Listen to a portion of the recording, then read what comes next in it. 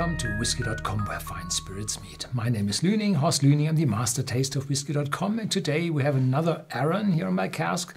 It's a Whisky.de exclusive bottling, so unfortunately not available worldwide.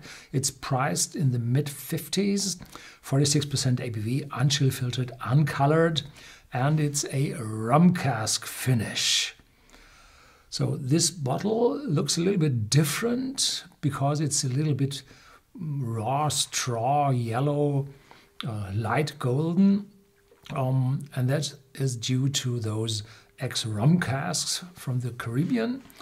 And well, you all know that I'm not really a friend of rum. No, I'm a whiskey guy, and the rum is not always suitable for my taste. So if I'm saying something not that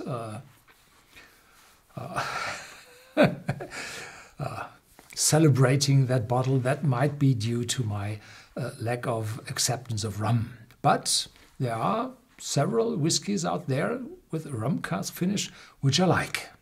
So this depends very much on how strong the rum cask is and if the rum has that taste that I do not like. To be very careful. Yeah, so here we go. It's 10 years of age, so that's quite an age, quite normal for Arran. But Arran typically has these finishing bottles with 50% ABV and with extreme sherry notes, dark colors. So this rum cask is different. And even if they have a finishing of 3 years, that's quite a long finishing period for a whiskey. Typically you have 6 to 12 months. So this is quite long.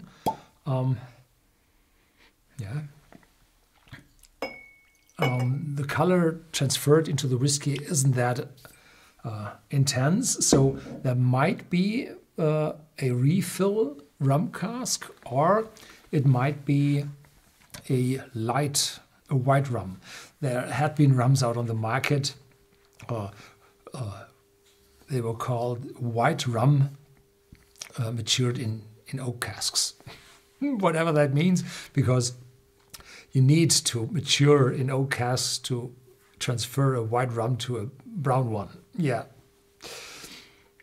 So here we have a quite light rum, I think.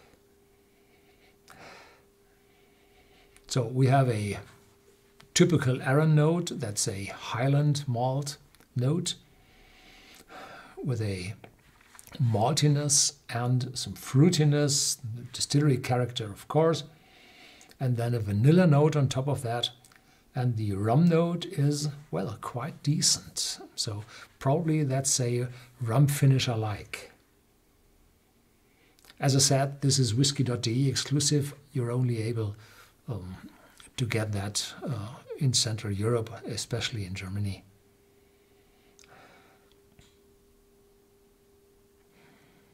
But I think there will be more individual casks out in the world, probably also on the shelves at your dealer.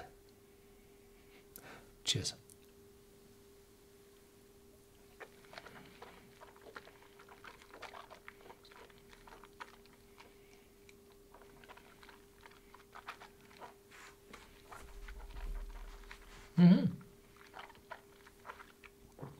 Juicy, friendly on the tongue, and then just after swallowing there is this rum taste.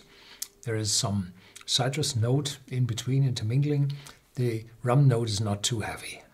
This is acceptable for me and gives the whiskey just the right complexity, that it's more than a normal Highland malt.